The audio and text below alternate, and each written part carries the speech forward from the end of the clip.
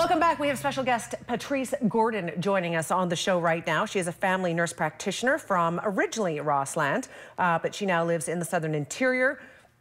Welcome to the show, first of all. Thank you very much. Yes. If you want to meet a true humanitarian and caregiver, Patrice is your lady. You've been everywhere. A lot of your work stemming with the Red Cross. I know that you do work where you live with people in the interior region, but you go overseas 2 or 3 times a year when needed to help out with impoverished countries and helping with initiatives there. Good for you. Thank you very much. Yeah. Thank you. How long have you been doing this for, first of all? I started with the Red Cross. I just had my 10th anniversary with the Red Cross. Good for you. And in that time, you've worked in Bangladesh. You've dealt with Ebola outbreaks in Sierra Leone. You've been to Nepal. You've been a critical care and emergency nurse in New Zealand. Worked as a fertility coordinator in the U.S. Your resume is long, Patrice. It is. Yes. It is. That's how old I am. No. Yeah. No, that's not it. It's that you've been very busy. Anyways, what inspires you to be this person? I think I'm really fortunate. I think everyone, when we see what we're inundated with, the disasters that are happening around the world, I think everybody wishes that they could do something to help. And I'm in the fortunate position of being able to. I've got the skills, I've got the support from my employer, from my husband, from my family. So I think I'm really lucky. Yes, and as a family nurse practitioner, as you mentioned, there's so much that you can offer. We do have some pictures that the Red Cross has sent along for us to take a look at. Maybe you can tell me a little bit about where you are and what's going on in these pictures. Okay, this one is very fond memory. That's that's in Bangladesh just last month. Playing with some children outside of one of our mobile clinics in the camp. And what's going on in that picture? If we could go back to it for a second, what was your mission there?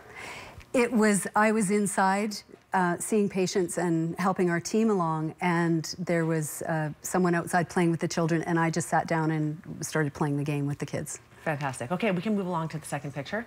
What's going on here?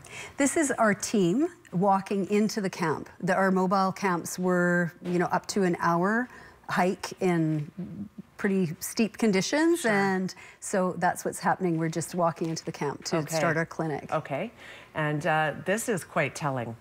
This is a wonderful photo. The little boy flying the kite. You can see there's just masses, right? Masses of tents, and it's a heavy burden to look at that. Yes. But there's something incredibly hopeful about the little boy flying a kite that he's made out of trash, right? It's a couple of sticks and a garbage bag. Where is this? And that's in Bangladesh, overlooking in the camp. Wow. So it's. Would you say, despite the fact that there's a camp here, it's clearly a fairly impoverished situation, but the kids, are they happy? Or what would you say about them?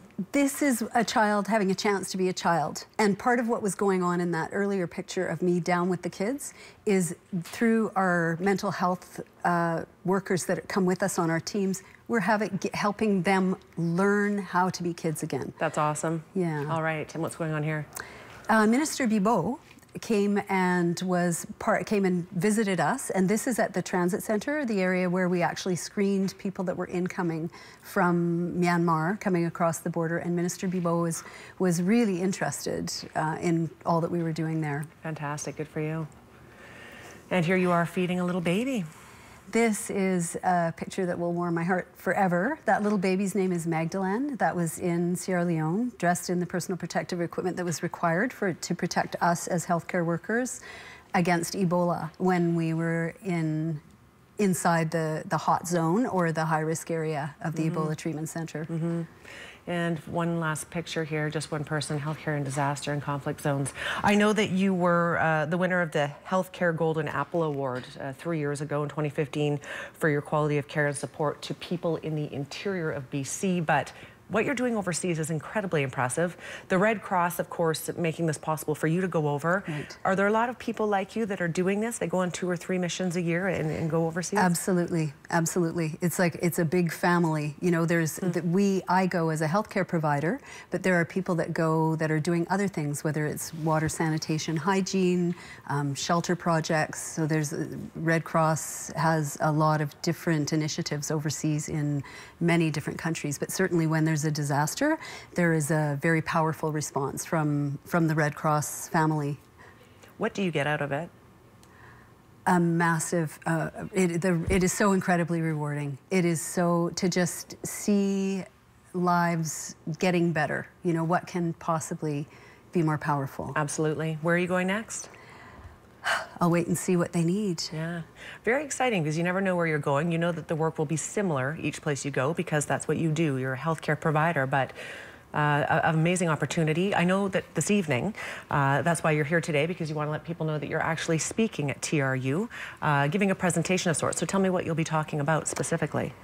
I'm trying to show people that I think we are all overwhelmed by the degree of the rapidity with which disasters come upon us and that are presented in the media. And I want to make it seem more accessible, so that everyone realizes that there's nothing special about what I'm doing. It is the opportunity to assist with the problems that are happening all around the planet. Yes. Exists for everyone. Yes, absolutely. Hats off to you for doing what you do. I think it's fantastic. How many trips do you think you've been on in your lifetime overseas? Well, I've been on 4 humanitarian missions. Good for you. And more to come, sounds like. Absolutely, absolutely. And just quickly, you're also providing care to people in our part of the world as well. That's right. Who do you deal with? A lot of First Nations communities, I understand. That's right. Yeah, I travel to 8 different communities. 6 of them are in the Tsilhqot'in First Nation, up in the Chilcotin, and I drive 3,000 or 4,000 kilometers a month, accessing to provide mobile health care to these communities. Good for you. You're a living, breathing example of how people can give back. I know the Red Cross gives opportunities that people can do this. So if they want to learn more, they can come and listen to you tonight, I suppose. Absolutely. Yeah. Patrice, what an honor to have you on the show. Thank you for being here. Thank you so much for having me. Yes, and we'll just provide the details of when and where Patrice is speaking tonight. TRU Barber Center tonight from 6 until 8 o'clock at TRU. If you're interested in coming and listening to our presentation, it certainly will be a good one. CanadianRedCross.ca, more information there. We're back after a quick break. Stay with us.